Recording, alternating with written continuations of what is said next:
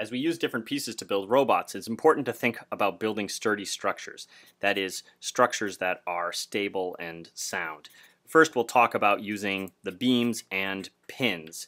So when combining beams together and using the little black connector pins, if you connect it with just one pin, you find that the beam rotates freely and is not very structurally sound. But by combining it with a second pin,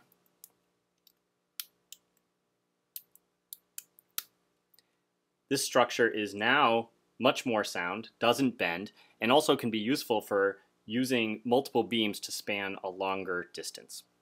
Second, we'll talk about different types of shapes.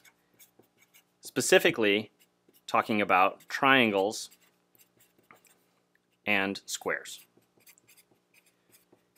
Combining three beams together into a triangle shape, again using black connector pins and in this case a longer blue connector pin, you can build triangle shapes which are very structurally sound.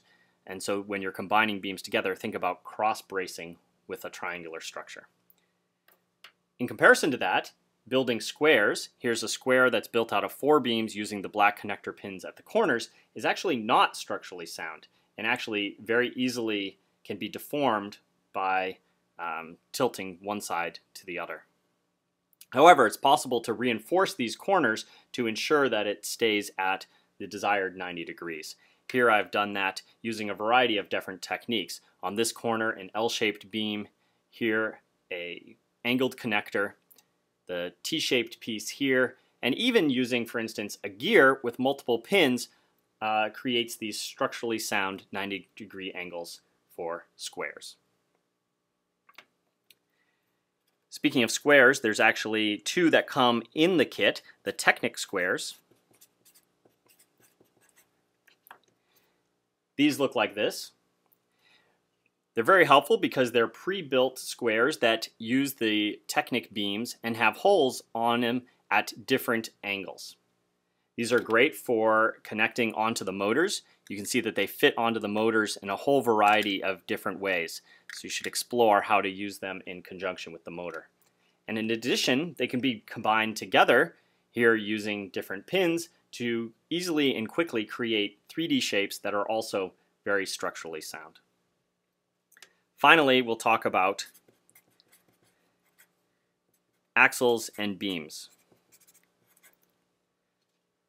So of course, axles can be connected to beams using the bushings. And by connecting, in fact, 2 together in such a format and using the bushings to hold them in place, you can create structurally sound shapes such as this one. This carriage shape is also helpful if, for instance, you're attaching wheels, as the beams have the axles going through them and allow it to rotate freely.